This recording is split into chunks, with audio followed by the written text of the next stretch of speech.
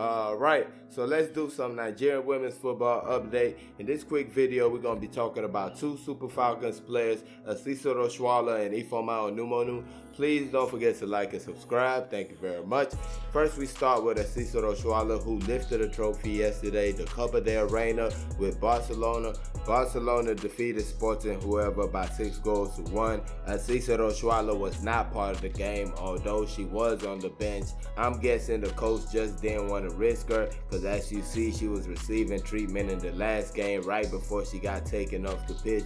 So I'm just thinking the coach didn't want to risk her. I mean, you did win the match by 6 goals to 1. It doesn't seem like they felt they were under any threat from start to finish. Third trophy for Asisat this season. She won the La Liga and the Super Copa, and this time the Copa del Reina, the Queen's Cup. So congratulations to Asisat Oshoala on all her achievements. Now we move to the NWSL, where Ifeoma Onumonu scored her first goal of the season. Her club Gotham FC was away at Angel City FC of Los Angeles. The match ended 1-0 and Ifeoma Onumonu scored that goal in the 57th minute. A ball comes into the box and goes way off her chest. A teammate gets it to her, and she does the rest, slams the ball past the goalkeeper. Fine finish by Ifeoma Onumonu.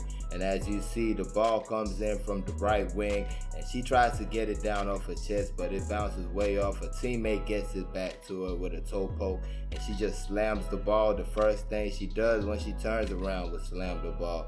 A great finish by Ifeoma Onumonu, and that gave her team the win. Second win of the season for Gotham FC and Ifeoma Onumonu, and she has 2 more matches before she's expected to show up for the Super Falcons camp. And that's it for Nigerian women's football update. Please don't forget to like and subscribe.